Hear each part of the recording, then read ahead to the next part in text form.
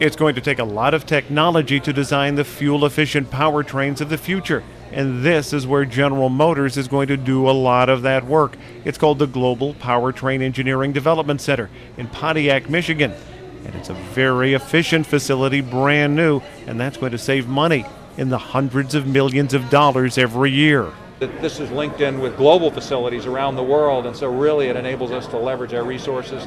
And finally, we have some new concepts on how to run test cells much more efficiently and rapidly, so we can get a whole lot more work done, which we need in this day of great need for powertrain development, on a significantly more efficient basis. So this is an important day for GM and GM Powertrain. For example, this pit will hold equipment that can move vehicles in different directions with different load factors, and that can help engineers develop systems that control the fluid in your vehicle. Now, if those systems aren't there, say for example your brake fluid may just go to one side of the vehicle if you take a corner too hard, and you wouldn't want that. What this actually does is replace a lot of testing that had to be done on a test track before. In fact, efficiency is what this center is all about.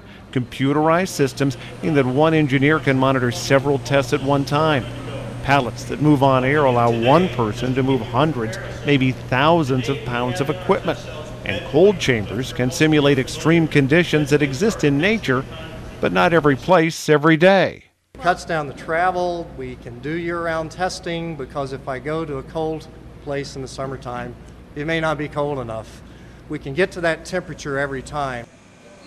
1,200 people will work at GM's Powertrain Engineering Development Center, most of them transferred from elsewhere, but General Motors will do some limited hiring of some workers who have very specific skills. Most of GM's next generation of engines and powertrains will be produced and tested here, including new hybrids, and a lot of work is being done here to finalize the system that will power the Chevy Volt extended range electric vehicle. I'm AutoBeat reporter Jeff Gilbert.